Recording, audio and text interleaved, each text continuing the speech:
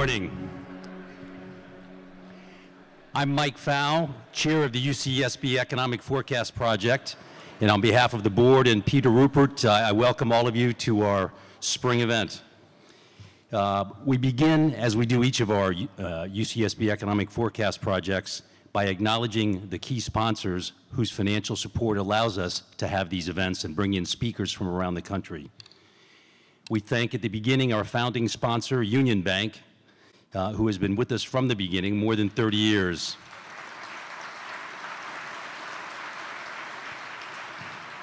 Its support is vital. Second, our platinum sponsor, Montecito Bank and Trust, which has also stepped up year after year.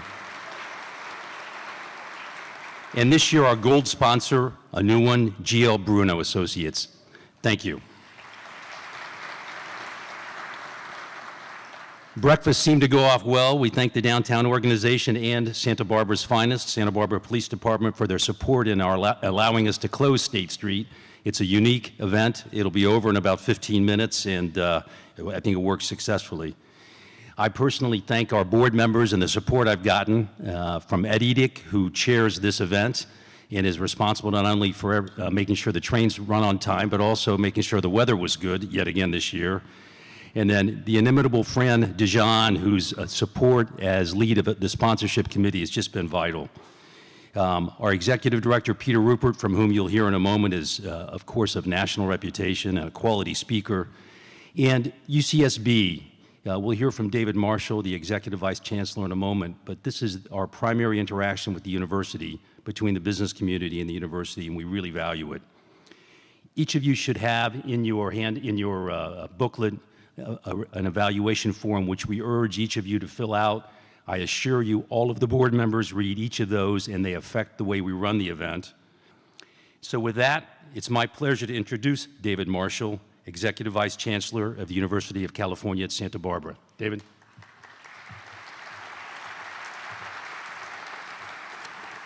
Thank you. Well, I'm very glad to be here this morning, and on behalf of the University of California, Santa Barbara, I'm very pleased to welcome you to the 34th Annual Santa Barbara County Economic Summit, the annual update of UC Santa Barbara's Economic Forecast Project. Chancellor Yang is not able to be here today, but he sends his greetings and best wishes. So I'd like to thank Mike Pfau and Professor Peter Rupert for their leadership, and to thank everyone who came together to organize such an interesting program today. UC Santa Barbara takes its role as a public research university very seriously. It's part of our mission to partner with our local business and professional community, to share our scholarship and knowledge, to provide a forum for dialogue, discussion, and debate, and to advance our common goal of making Santa Barbara and Santa Barbara County a desirable place to live and work. As a great public research university, the University of California also contributes to our crucial knowledge economy. Our most recent Nobel Prize winner, Professor Suji Nakamura, the inventor of the blue LED, stands as a good example of how scientific research can have an impact on both quality of life and the economy. Last year alone, the University of California produced 1,700 inventions. That's an average of 5 per day. The University of California generates more than $46 billion in economic activity every year. Every dollar invested by California taxpayers results in $10 in gross state product and $14 in overall economic impact. But beyond this specific economic impact, we educate our students to become informed and engaged citizens in California, to become the workforce that California needs to be a leader in our 21st century economy. Although we give our students specialized training in many areas, perhaps our most important contribution is to give them the skills of critical thinking and communication, to prepare them for careers in which collaboration and innovation and creativity will be crucial. We give them an understanding of society, culture, and the diverse traditions that compose California that will help them function in both our global economy and in the multicultural and multilingual state that is a microcosm of our global society. I often tell freshmen that we are preparing them for the jobs that don't exist today, the jobs and the markets that they will help invent. We are also, by the way, an engine of social mobility. More than 40% of our students are the first in their families to get a college education. So if you'll allow me to briefly engage in some economic forecasting, I'd like to note that according to the Public Policy Institute of California, the state's economy is going to continue to need highly educated workers. In 2025, according to the Institute, if current trends persist, 41% of jobs will require at least a bachelor's degree. Yet, population and education trends suggest that by 2025, only 35% of working-age adults in California will have bachelor's degrees. So that equates to a shortfall of 1 million college graduates with a bachelor's degree. California's future depends on the future of public education. 75% of the bachelor's degrees awarded annually in this state come from either the University of California or the California State University. So the economic forecast for California depends on the economic forecast for public education. Let me close by mentioning just one other topic of interest to Santa Barbara County.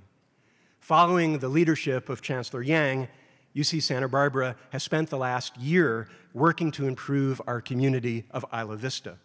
Faculty, staff, administrators, trustees, and students have invested their time, energy, expertise, and imagination. And we have committed literally millions of dollars with the goal of making Isla Vista a safe and vibrant community with a sustainable and diverse economy and a culture that is commensurate with the academic quality and mission of UC Santa Barbara. So looking out at this audience today filled with so many business leaders and policymakers and influential citizens, I see many potential partners, and I hope that you will join us in this enterprise. But for the moment, let me thank you for attending today, and I'm sure that you will enjoy and benefit from the program that is planned for this morning. Thank you, and I'm now going to turn it over to Peter Rupert.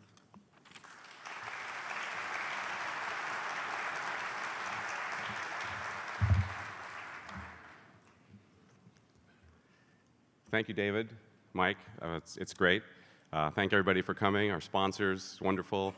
I also have to tell you that this can't be done without a whole bunch of things happening, and we have many, many people, volunteers, working outside, working backstage, and I just want to thank Susan and Nora and everybody and the interns for your hard work.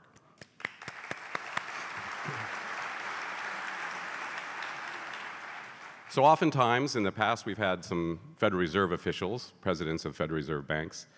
This year I decided we're already confused enough, and no sense inviting any of them. It's also the 34th year in a row we have not invited Paul Krugman to talk. So anyway, we have a new website. Please, take a look at it. I'll explain more later. It's www.efp.ucsb.edu. So it's efp.ucsb.edu. So before I introduce our keynote speaker, Mark Flannery, again, I just want to thank our sponsors. We have a bunch of new sponsors. It's wonderful. We've had a record year in our support, so that's wonderful, and it's been great, and it's a great environment. So now I'd like to introduce our keynote speaker, Mark Flannery. Mark Flannery is the chief economist and director of the Division of Economic and Risk Analysis at the U.S. Securities and Exchange Commission. And we decided this year we're going to randomly select one individual here and go through their books very carefully with Mark here. I'm just waiting to see anybody runs out of the room right now, and we'll catch you. Mark has been there about a year, I think.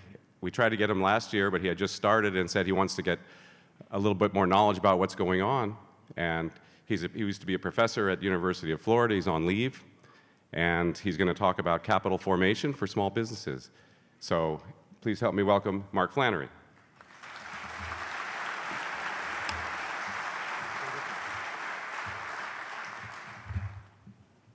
thank you very much, Peter.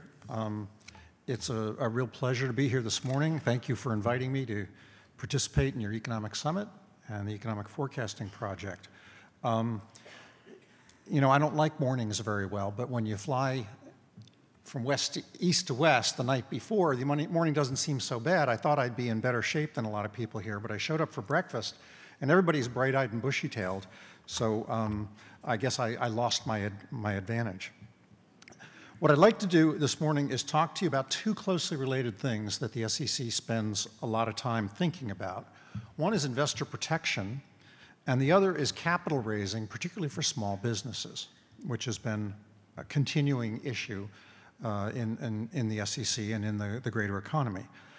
Before I start, I need to make a disclaimer, which is that my views that I will express are entirely my own. They have nothing to do with SEC policy, nor I'm told do they have anything to do with my colleagues at the SEC's opinions. But seriously, I'm speaking only for myself. And before getting to the two topics that I really want to spend some time on, I also thought that I'd tell you a little bit about what the SEC looks like. Now, this is partly for me to make sure I've got it right, because when they called me last year around this time and said, was I interested in the job, I said, you must have the wrong number. I'm a bank regulatory economist, not a securities market economist. So I'll give you some numbers if you like, but I'm the wrong guy. So I essentially got moved out of a venue where I was able to see banking policy made by kind of looking over the fence. I knew a bunch of people at the Fed. I'd spent some time at the Fed in New York. And I did policy about looking over the fence. And then in this new job, I'm right in the middle of the sausage factory. I'm looking around at the floor of the sausage factory, wondering how it all gets done and how it all makes sense. So let me give you a little tour of the SEC. First of all, the commission dates 1934.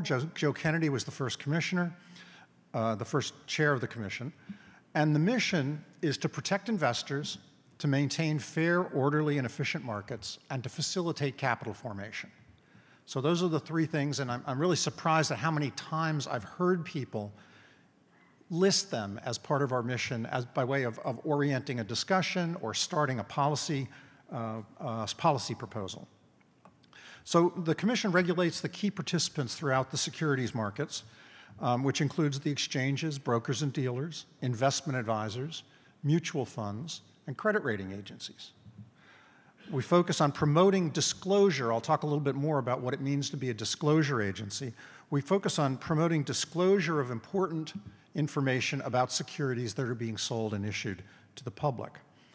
We have an inspection program for securities firms, for investment advisors, for brokers, whereby we go and check compliance with the disclosure requirements, and also check compliance for the broker-dealers with the solvency requirements and the capital requirements that make sure that the customers of the broker-dealers, if something happens to the dealer, the customers are going to get their money anyhow. So to do all of this, oh, and the other thing I should say is the FASB, the Financial Accounting Standards Board, the people who bring you GARP, or GAAP, not GARP, GAAP, are a creature of the SEC. So if you like GAAP, then you like the FASB, and it's our fault. If you don't like GAAP, it must be somebody else's fault. To do all this work, we have essentially 5 divisions and a great big office. So you can think of it as 6 major divisions inside the SEC. The first one is corporate finance, and they are in charge of overseeing corporate disclosures. So when you want to issue a security, you register with the commission, you describe the security, you describe the risks, and the Division of Corporation Finance determines whether there's enough information there that people can understand what they're being asked to buy. Then there's the Division of Trading and Markets, and they're in charge of the plumbing. They're in charge of the plumbing of the securities exchange system. So they worry about the exchanges.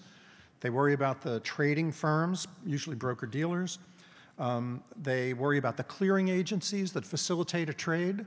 Some of you who are familiar with buying stock and selling stock may not know that there's this plumbing where there are agencies that essentially, not federal agencies, but there are agents who make sure that if I buy a stock from you, you get my money and I get your stock. That's a big part of making a market work. And they also oversee the people who bring you the stock market ticker. So when you go to Yahoo or you go to wherever you go for your stock information, that is a feed off of an information processor whose operations are overseen by the SEC. The other thing that the Trading and Markets Group does is they oversee SIPC, the Security Investor Protection Corporation, which is to broker-dealers the same way the FDIC is to banks. If you are holding securities in street name and you've got a cash account at your broker and the broker goes under, first of all, there are lots of protections in place that are meant to make sure that the broker doesn't go under far enough to take any of your securities with him or her. But the SIPC will come in if you lose money and make you whole again. And that's under the Division of Trading and Markets. Then there's the Division of Investment Management. That's our third division, Corporate Finance, Trading and Markets, Investment Management. They regulate the $26 trillion fund industry in the US. So that's just in the US. That's mutual funds and hedge funds and a set of investment advisors, registered investment advisors, who provide advice to individuals about what kinds of securities they could buy, what sort of portfolio they should have. The Division of Enforcement is the one that's the most fun to read about in the newspaper.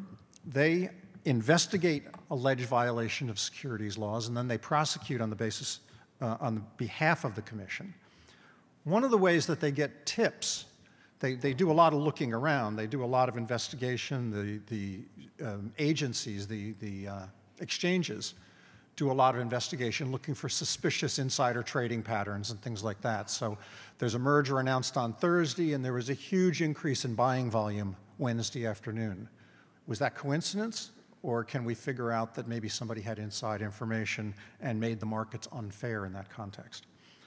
One of the interesting things about the enforcement process is we invented this thing called the Tips, Complaints, and Referrals line, TCR.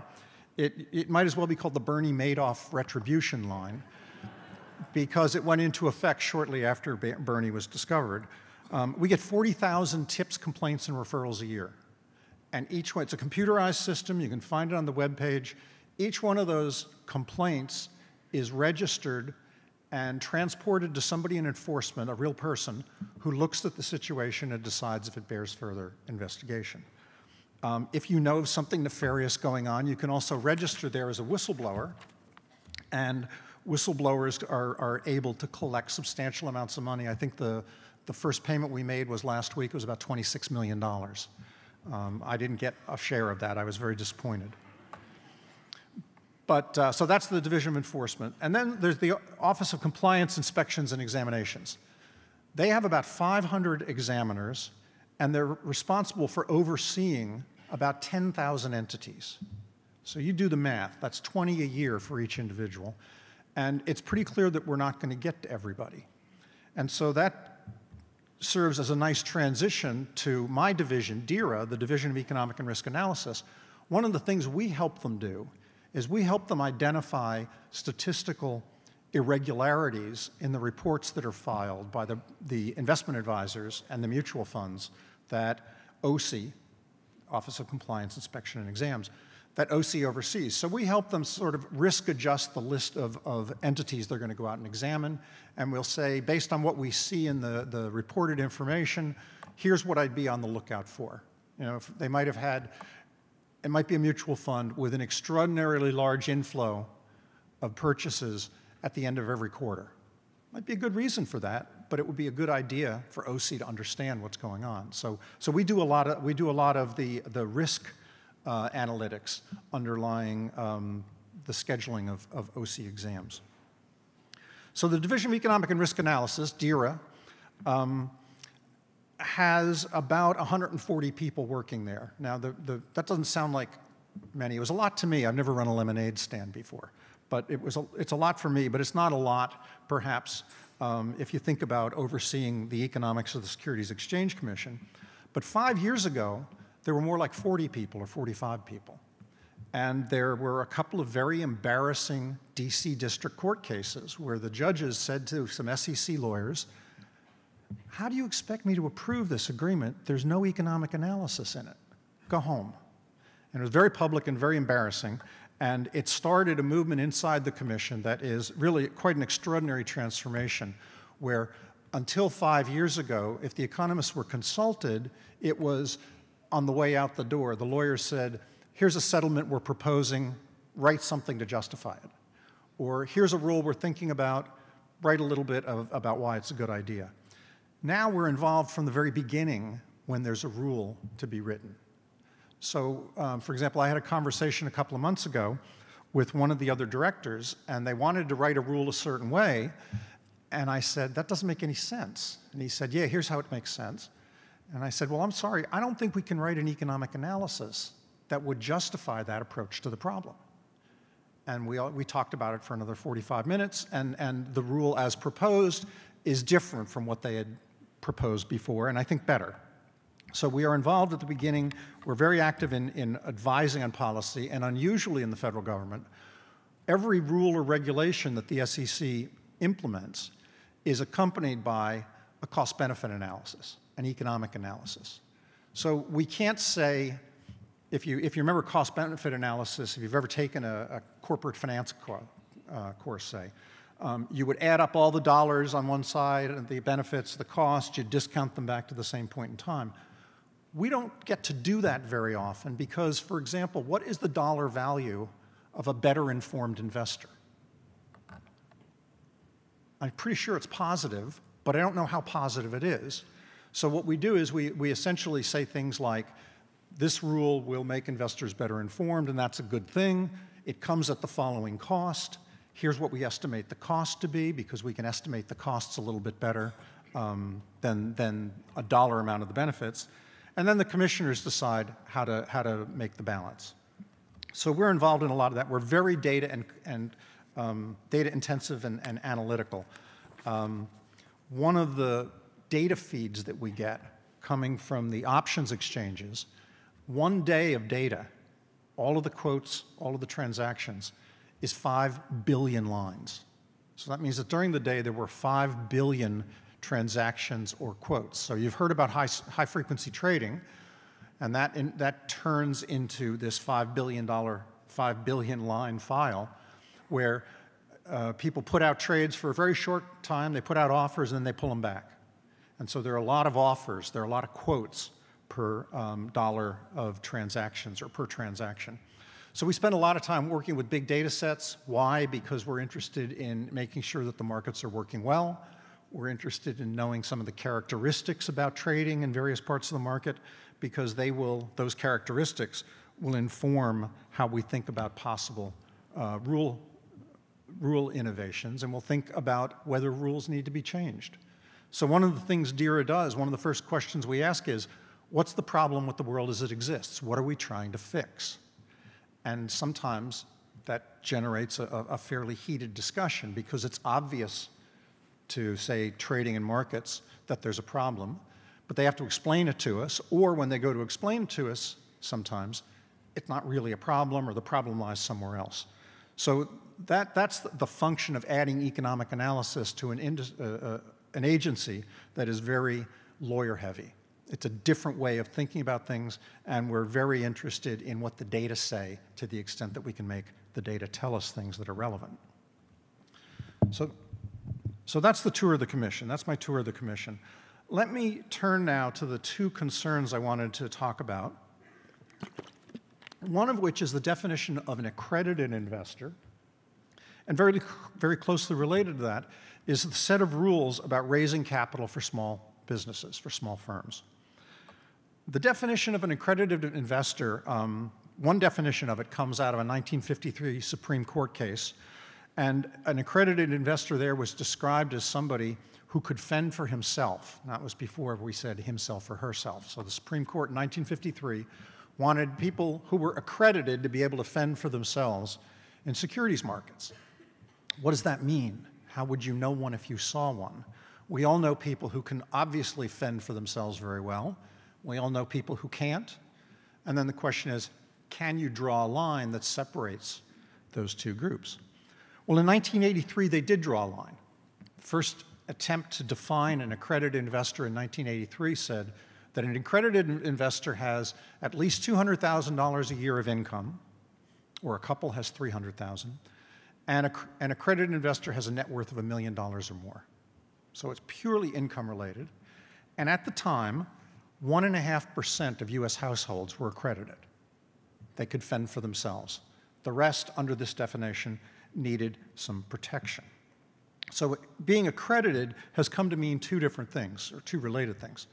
One is, do you understand the risks and returns associated with the investment you're being asked to buy when someone's selling you a security?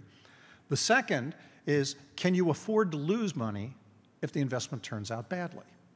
So in a sense, it's a little bit paternalistic, but that's not unique to the SEC. It's not unique to the securities markets. And the SEC has divided the world into accredited investors who don't require as much protection or oversight over the information that they are provided versus non-accredited investors who provide a lot more protection. Now, this distinction is not unique to the SEC. I've always thought of commercial banks as entities that are allowed to sell securities, bank deposits or bonds. They're allowed to sell securities without registering any information, without telling you anything. When was the last time you went into a bank and said, my child would like to open an account to put his paper route money into. Could I please see a financial statement? Well, the child is not sophisticated enough. Many parents are not sophisticated enough.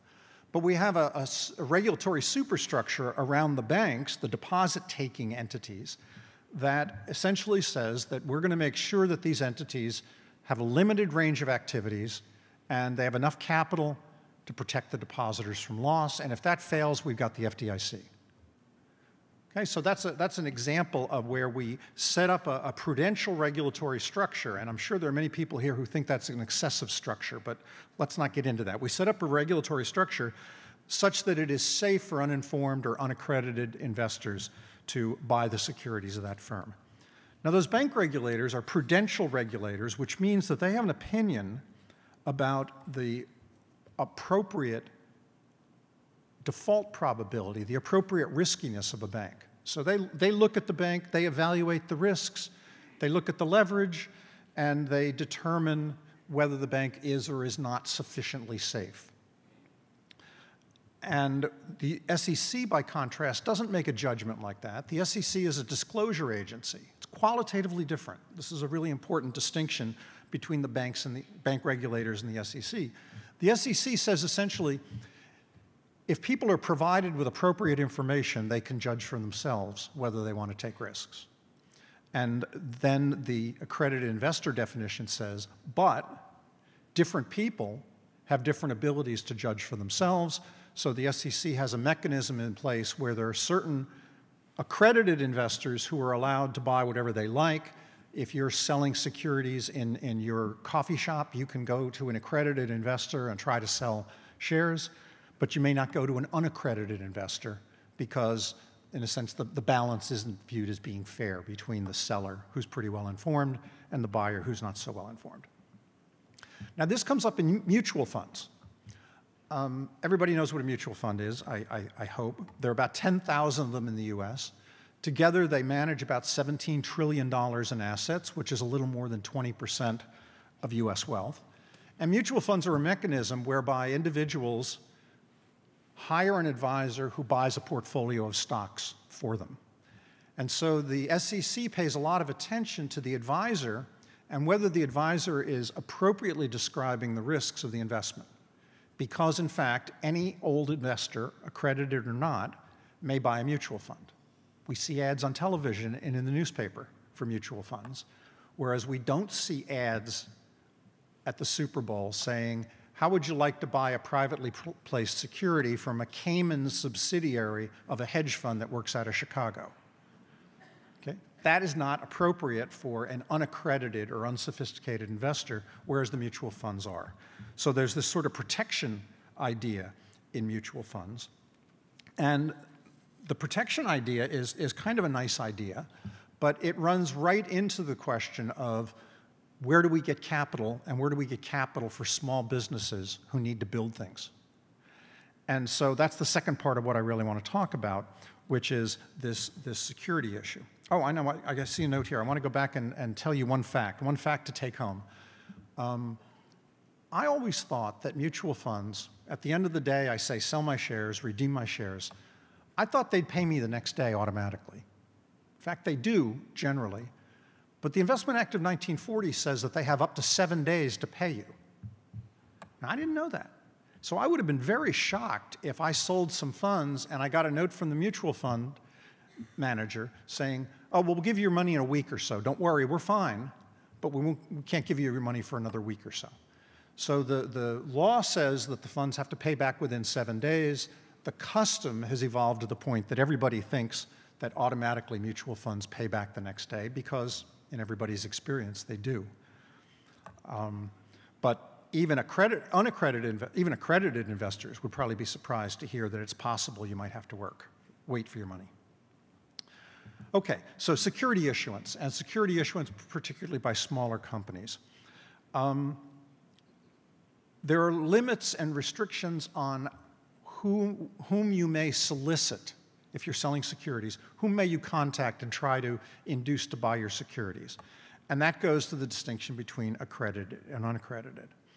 The SEC provides and requires a lot more information, much more extensive reporting, audited financial statements for issuers of securities that are going to be sold to unaccredited, unsophisticated individuals.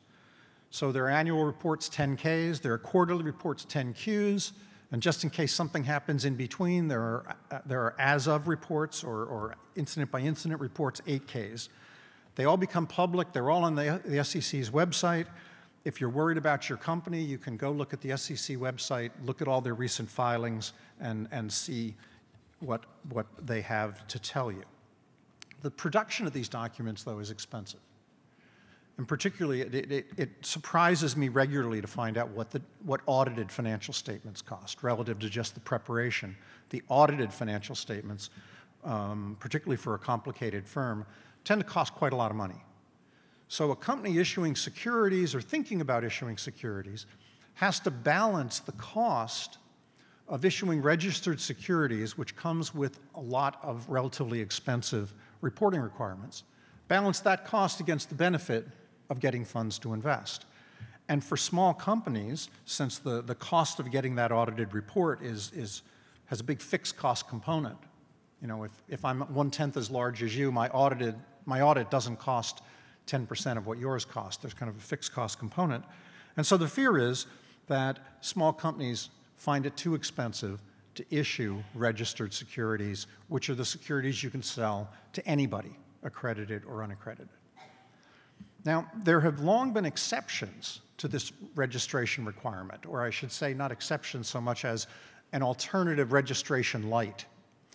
It's called Reg D, Regulation D, and if you want a relatively small amount of money, or you are willing to sell securities only to accredited investors, and in some cases under Reg D, only restricted securities that may not be sold again for 2 years, which from an investor's perspective is sometimes a drawback and therefore makes the money more expensive.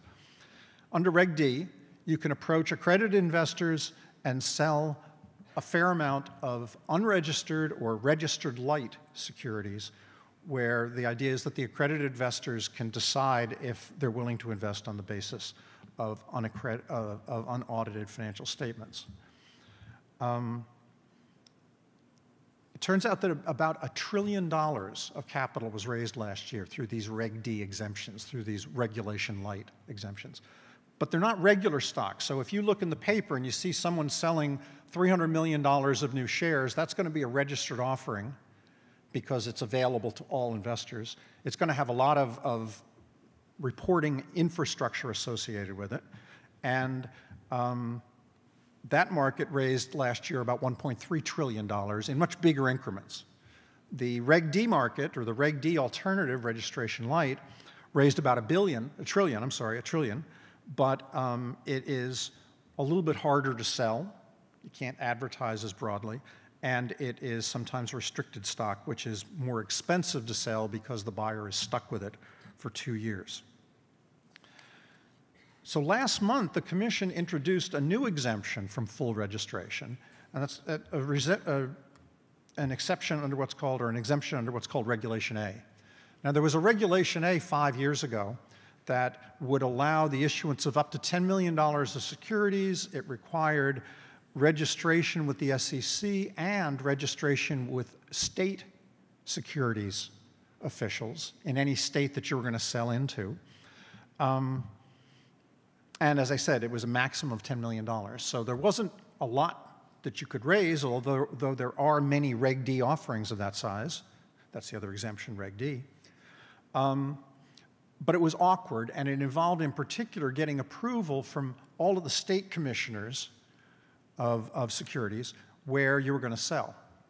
Hardly anybody used that Regulation A, so it didn't turn out to be a very useful way for small companies to raise new capital. The new and revised Regulation A, Reg A Plus, says if you're going to, there are two ways you can do this now.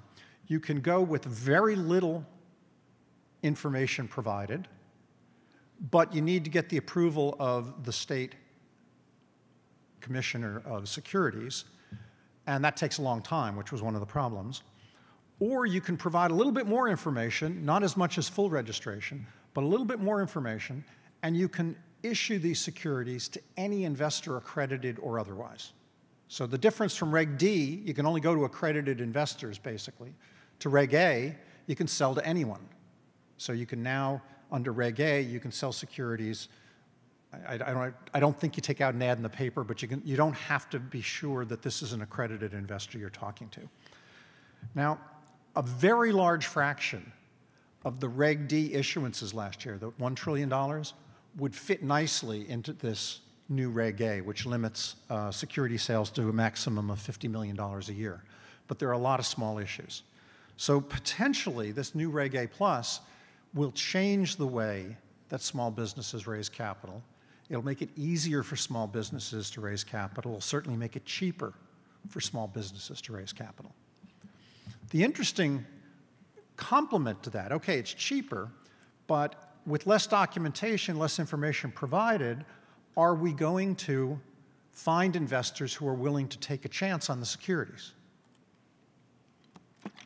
So that question really is, what's the value of the information provided under mandatory disclosure, for example, audited financials?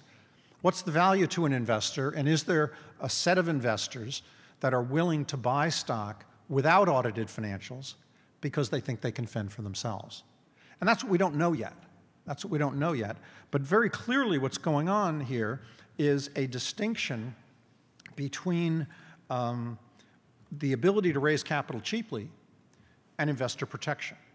We're sort of opening the gates to allow firms under Reg A to sell securities, issue securities, mostly stock, but bonds as well, to unaccredited investors on the basis of an abbreviated or disclosure light kind of information regime.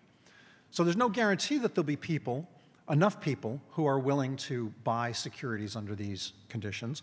Furthermore, there's no guarantee that if those securities get bought and sold initially, that a market for the trading of those securities will develop.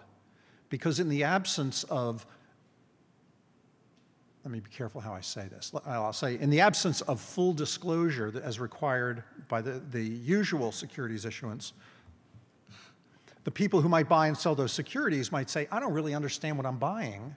It takes a lot of trouble to figure out what this company is about because I have somewhat less information. So I'm not really interested in buying securities on an exchange, and if someone's not interested in buying, no one's interested in selling. So there remains the question about whether these small issuances will wind up getting traded on an exchange. Now, there have been efforts over the past 3 or 4 years to start venture exchanges, exchanges that would, in fact, trade very small firms in a market that looks qualitatively somewhat like our national market. The SEC in 2011 approved the operation of one of these exchanges, and they haven't opened up yet. And we think that the main reason is that information is very expensive in those markets.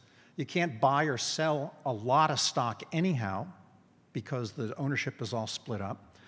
And if you wanted to spend a lot of time investigating the company, you'd have trouble buying enough of the company so that if it was undervalued, you could cover your cost of investigation. So that remains to be seen whether the secondary market turns out to be a major impediment, but it hasn't been in the Reg D market, where a lot of similar securities arise. So I think the takeaway from Reg A plus is that there's now a broader set of people you can approach to buy your securities. You can do it with a less burdensome and therefore less expensive information disclosure regime. And what the commission had to do, and we laid this out, and we said, you know, on the one hand, you're going to get less investor protection a little bit. On the other hand, you're going to get cheaper access to capital by small firms. That's why they pay the commissioners the big bucks. That's why the president appoints them. They get to make a decision about whether or not the benefits exceed the costs. And last month, in the case of Regulation A+, they decided that they do. So that has the potential, really quite substantially, to change the market for small stocks and the access that small companies have to equity funds that they can use to finance their operations. Now let me finish with a little more information, just a little more thinking about this concept of accredited investor, because as you can see, it makes a big difference in the sale of stocks, how you can sell and issue stocks initially. So if you remember, what I said was that in 1983, when the first official definition of a fend for yourself individual came along, you have $200,000 of income, $1 million of net worth. A little while later, they took your house out of the definition of net worth. They left in your mortgage for you, but they took your house out. But in the beginning, there was no exclusion based on the house, and we had 1.5% of households that were able to fend for themselves by this definition. Well, of course, we've had inflation since 1983, a little bit under 3% a year, and $200,000 of income, which used to be a lot, is now a lot, but not quite as much of a lot. And so now something like 12% of US households qualify under this income or net worth requirement as accredited investors. And when I see that number, the first thing that occurs to me is, what changed in the markets that made it necessary to protect all but 1.5% in 1983, and now we can protect all but 12%? Was the 1983 number wrong? Is the current situation wrong? How should we think about this accredited investor issue from the perspective that the SEC has? There are some obvious problems with an income requirement. Suppose you're a ball player. Ball players are famous for making a lot of money and retiring broke. So they're not very sophisticated, yet anybody who has a weird deal to sell can go and pitch it to a ball player who makes $200,000 a year, if you can find one that makes that little. When I was an assistant professor, we used to sit around and complain that we couldn't, as assistant finance professors, we weren't informed or accredited investors because we didn't make enough. And we thought if only we could become accredited investors, we were smart enough to figure out where the real returns lie. So there are people who might be pretty well informed, but not past the income hurdle. CPA is the same sort of thing. Do CPAs know enough to fend for themselves? I'm sure many do, and they may not all pass the income. There's another question. Suppose I'm an investor and I'm working through an investment advisor. Okay, so I go to an investment advisor who's running my portfolio for me. Does that make me accredited because I've got a smart person working for me? Then there's also been a lot of discussion lately about having investment experience. So suppose I don't make $200,000, but I've got $750,000 in securities. Does that make me informed enough if I have put together a portfolio of securities? Well, of course, the first thing you might think of is, I haven't put the portfolio together at all. My parents just passed away, and I inherited their money. So I don't know anything more about finances than I did before. So all of these bright lines have some problems with them. And the Dodd-Frank Act required that the SEC reconsider the definition of an accredited investor. And we're in the process of doing that. I don't know where it's going to go. I think there are lots of people out in the world who would like to know where it's going to go. And what we're doing is we're sort of balancing some of these questions about what makes somebody accredited, who needs protection, who can't figure out risks, and who doesn't know that they can't really afford to take big losses. So those two things again, I'll finish where I started. Those two things again, the definition of accredited and the access, the terms on which small companies are able to access capital markets and sell shares to individuals. Those two things are tied together. Those two things are very important parts of what the SEC does. And to come back to plug for DERA, for the Division of Economic and Risk Analysis, we're in the middle of trying to figure out what we can learn from the data about who's sophisticated and who's not. Thank you very much for your attention.